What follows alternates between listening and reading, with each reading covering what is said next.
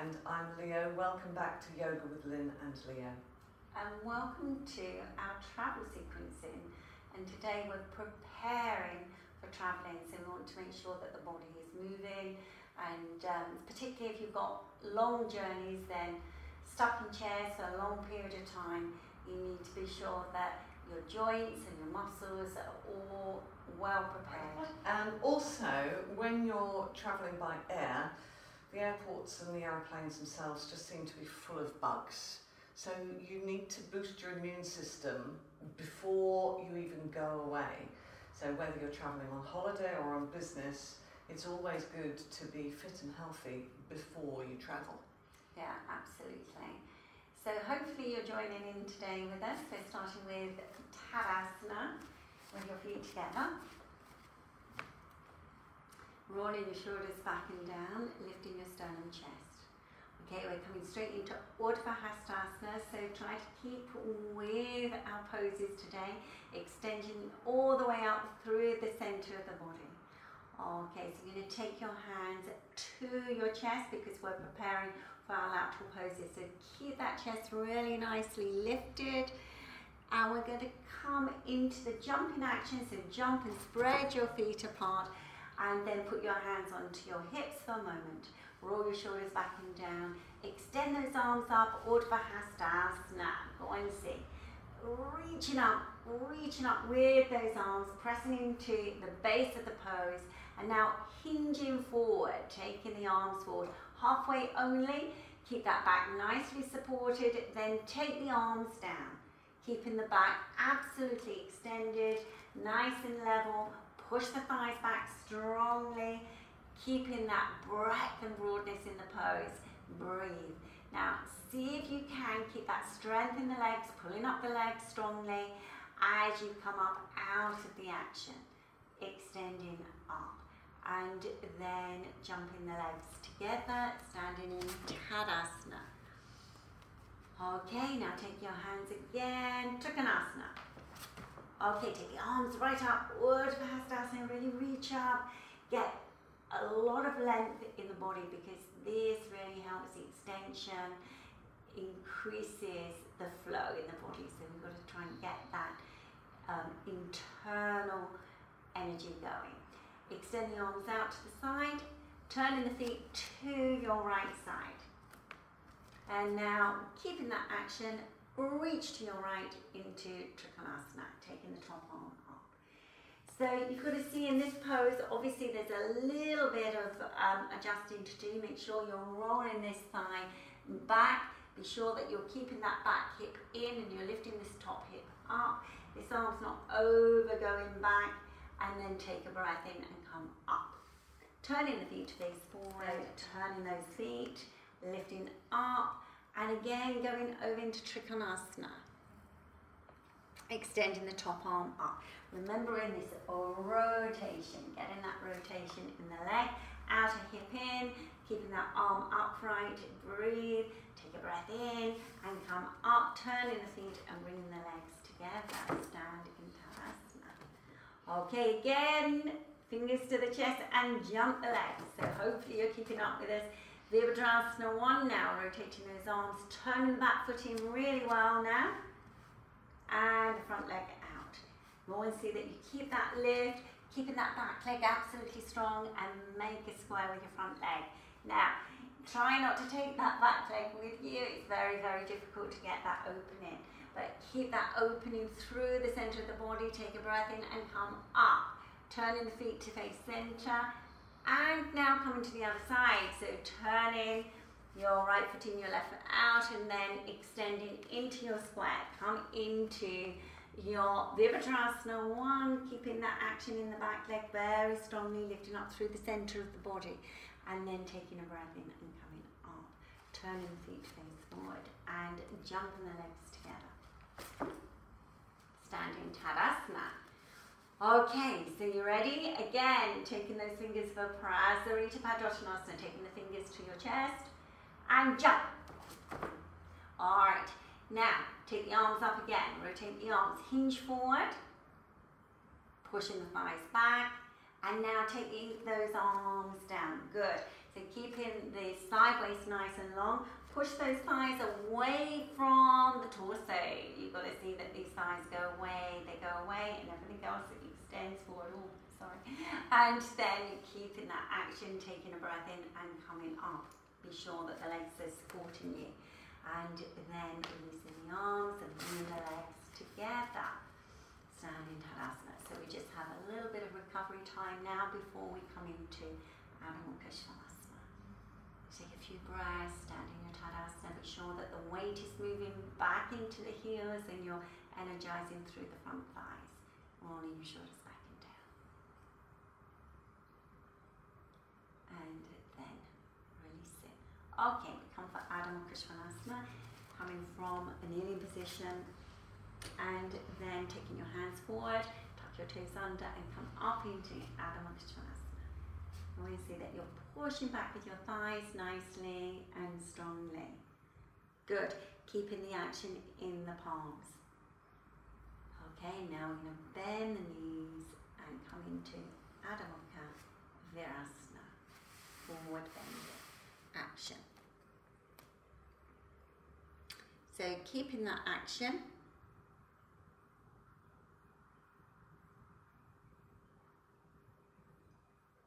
And then coming up out of the pose. Okay, so we're coming for our Bharavajasana twist now. So when we come for our Bharavajasana twist, we have to see that we've got enough support. So Leo's got a blanket here. Alright, so the legs are in Dandasana, sitting nice and tall, roll your shoulders back and down. Okay, so some of you have been following the channel, you'll know Bharavajasana by now. We've put it into quite a few routines, quite a few sequences. Okay, now bending your legs to the side. Now, if you've got a blanket or cushion or even a yoga kit, something to put underneath the buttock so that you can get a little bit of support so your hips are not rolling over to the side. So when you're in this position, just do that mat a little bit. Okay. So ground down with your outer hip being the foot side. Ground it down strongly, you see that. And then extend your left arm up and turn. And then take the hand down to the outer side of the thigh and reach that back arm back. Lift the sternum chest and roll the shoulder back and down. So you're coming into this twist in action. Most important thing is to get that lift out of the pelvis, but try not to lift that left buttock because that's one of the things that we tend to do just to create more of a twist, you see here. And get that turn, that's really nice. And then releasing, straightening your legs, Dandasana. So sitting with the legs nice and straight. You can move your support to the other side if you're using one. Roll your shoulders back and down, bend your knees and take them to the right side. And then lift up out the pelvis. So you've got to see that you pop that support in.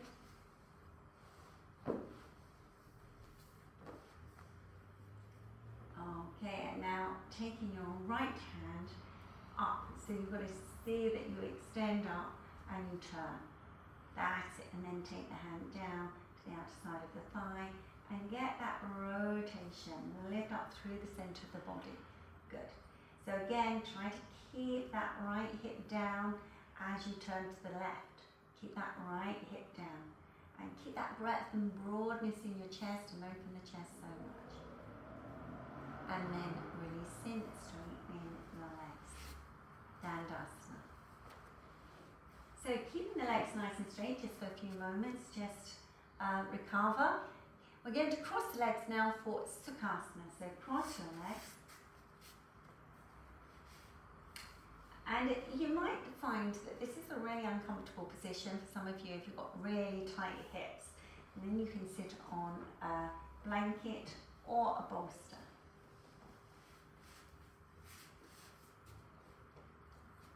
Okay, you sit in Sukhasana, roll your shoulders back and down. And then you're just going to take your arms for a little walk. So you're going to come forward and extend forward. So you're just trying to get some more movement in the back of the hip. And this is a really good pose to do on a regular basis, daily if you can, because this really does open up so many different areas. What highlights our areas where we're quite stiff and extending forward. And then release it and coming up. You can stay in this pose a little bit longer. We always recommend when you're coming into these poses, especially in these sequences, and there's poses where you can stay a little bit longer, then have a timer by you. Watch the video by all means, but you can stay a little bit longer with these actions. And then crossing the legs the other way. And again, readjusting. And let your hands do the walking. So extend forward. Yeah, this is perfect. And extending, just draw back through the front body so that you can really lift and open the spine, support the spine all the way. So it's not about how far you go. You see Leo stretching a little bit forward now. It's not how far you go, it's actually keeping that connection with your spine, keeping it really nice and supported, extended in a straight line, so the symmetry is there. It's really key. Quite often you'll find that actually to start with, the back is a little bit rounded, and we've got to see that actually we keep it really nicely in alignment. And then release it, straightening the legs. So we come now for Setu Bandha. So Setu Bandha on a bolster. If you don't have a bolster, don't worry, you can use a couple of pillows or some folded blankets, something like that. Just something that ends up being this sort of shape is a good thing to use. The bolster's obviously quite nice and handy. Nice, it's useful, and also it's really nice along the back. So you sit right on the front edge of the bolster, and then you take yourself back like this and roll the whole of the chest. You can see here the curvature of the chest over the bolster, and then once you turn the arms, then you can start to straighten the legs with resistance.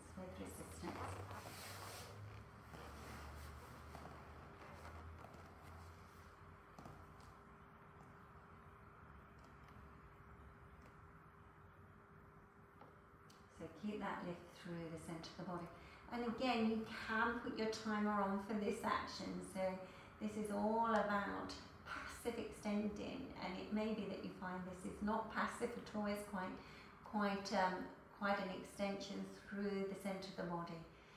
If you find that you do get a little bit of aggravation going on in the back, then just bend the knees and see that you're getting enough extension out of the pelvis as you resist with the legs when you straighten them. So you have to practice this a little bit before actually you master it completely. So see that you just soften the eyes and come into this action.